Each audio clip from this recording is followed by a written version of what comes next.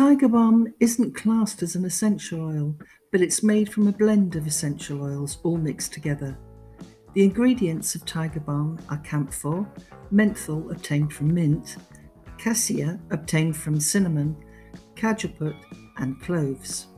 It can really be called an essential rub as it's soothing, warming and powerful, so go careful if you have sensitive skin.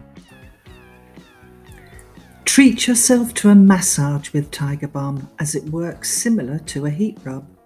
It's great for relieving pain, backache, aching muscles and joints, strains and sprains, insect bites, athlete's foot, swelling, bruises, and it also improves circulation.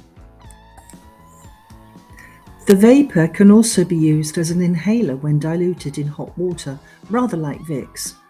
This helps to combat against congestion, colds and flu, sore throats, headaches, fever, and also stress. The menthol soothes the skin, so it's also very useful to combat warts, corns, and stretch marks, but don't get it near your eyes or put it in your mouth. Also, don't use it with young children, and always consult your doctor first if you have allergies, since it's quite strong. If you're unsure about the strength of it on your skin, try a little test patch first before you dive in wholeheartedly. It certainly wakes you up, so it's good for fainting, dizziness, vertigo, and also for body odour. It's been reported to help with rheumatism, arthritis, and menstruation cramps too. Tiger Balm was created back in the 1870s from centuries of ancient Chinese wisdom, and it can be found worldwide in lotions, liquids and creams, all of which bring a cooling sensation to the skin.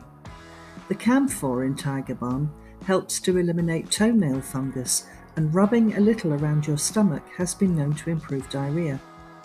Its scent helps eliminate unwanted body odours from under the arms and from the feet, and it also helps to keep some with you if you have motion sickness.